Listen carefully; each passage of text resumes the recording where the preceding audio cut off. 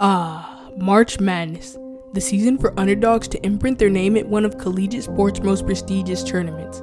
Every year, billions of dollars are put into this industry to help fund things like tournament costs, commercials, and rewards for people who can pick a perfect bracket. With the NCAA basketball tournament in full swing, I thought it would only be fitting to focus today on how quote-unquote March Madness has turned into one of the biggest events in sports every year. Before we hop into the video, guys, make sure you drop a like on the video, subscribe, and turn on post notifications. The year is 1939. World War II has just begun, the first Thin Mint cookies have been baked by Girl Scouts, and a gallon of gas only costs 10 cents. What? This is one of, if not the most important years ever in college basketball. On March 27th, 1939, when Oregon played Ohio State in what is known as the inaugural NCAA basketball tournament. At this point, Oregon and Ohio State weren't even known as the Ducks and Buckeyes yet, as the Oregon Duck wasn't spotted until 1940, and the Ohio State Buckeye wasn't seen until about 1965. Oregon would ultimately win 46-33. Now, this isn't the March Madness we all know and love today, because a few things were different. First, there were only 8 teams that competed in the tournament, unlike the current 64 and first 4 teams we have now. The tournament was ran by the NABC, also known as the National Association of Basketball Coaches. Also, this tournament wasn't even the biggest for college basketball, as the NIT was known as the main tournament for collegiate basketball, as it had been founded a year before. Another thing was there was no such thing as March Madness at the time, but it was coming soon. Very soon. Let's rewind a little. In 1908, a boys' high school basketball tournament was made by the IHSA, also known as the Illinois High School Association, that was named March Madness. A few teams from the Kentucky area, known as the Sweet 16, sold out arenas to the IHSA championship games. Fast forward back to 1938, and over 900 teams were participating in the IHSA March Madness tournament. This was especially comforting, as while there was a world war going on, watching local basketball brought the community together, as they didn't have to worry about anything except the team they were rooting for.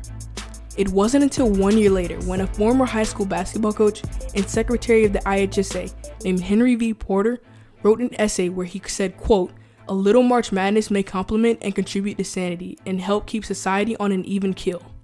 It was then Porter coined the term as it began to slowly spread across the nation.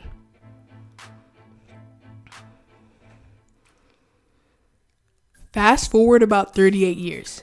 It's 1977. The king of rock, Elvis Presley, has died. Apple just a year ago was founded, and the first Apple computers have gone on sale, and the average house is just a little over $13,500. In March 1977, at a Staten Island bar by the name of Jody's Club Forest, a group of 88 people have paid $10 each and filled out NCAA tournament brackets, and a winner takes all for who can predict the best bracket. It's led by the owner, Jody Haggerty.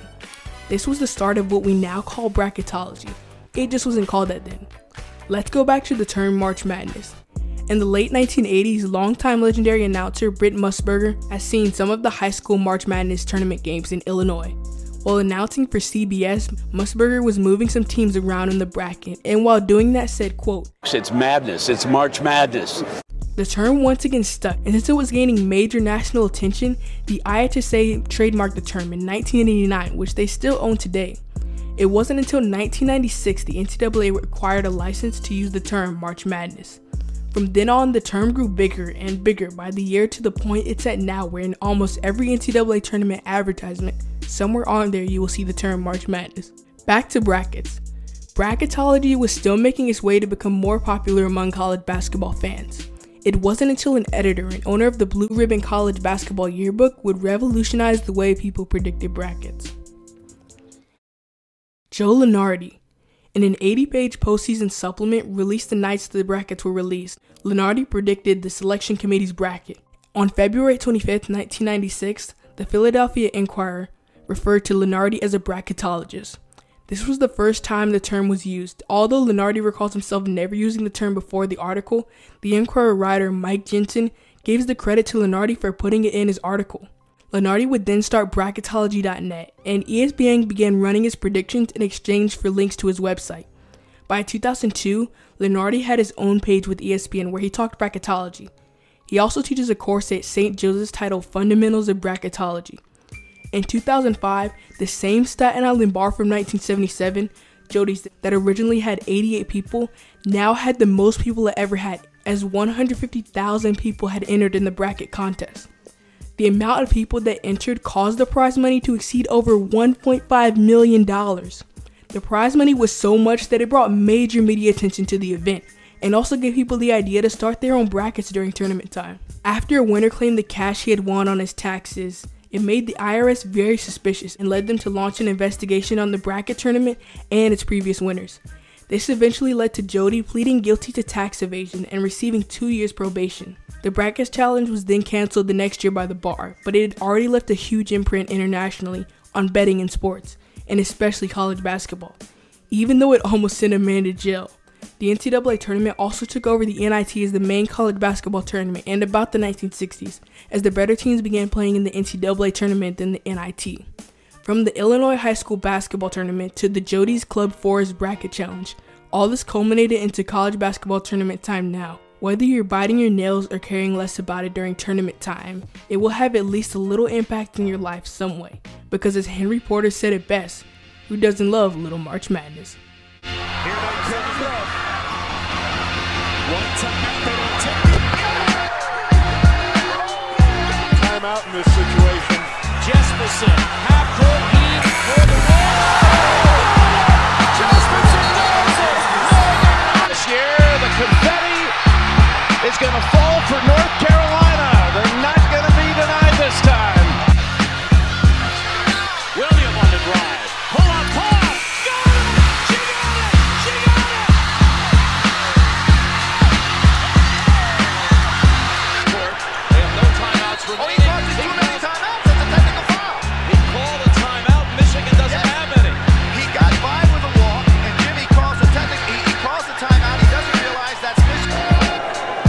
Incredible performance.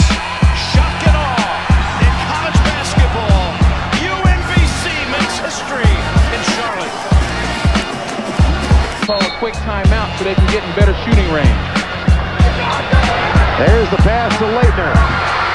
Puts it up. Unbelievable shot. This is what Harvard needed. The first win ever by a number 16 seed over a number 1 seed.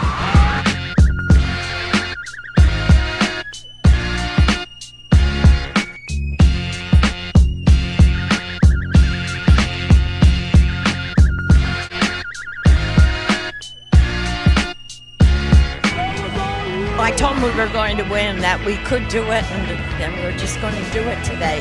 To keep calm and to just put into play everything that coach has taught them to do.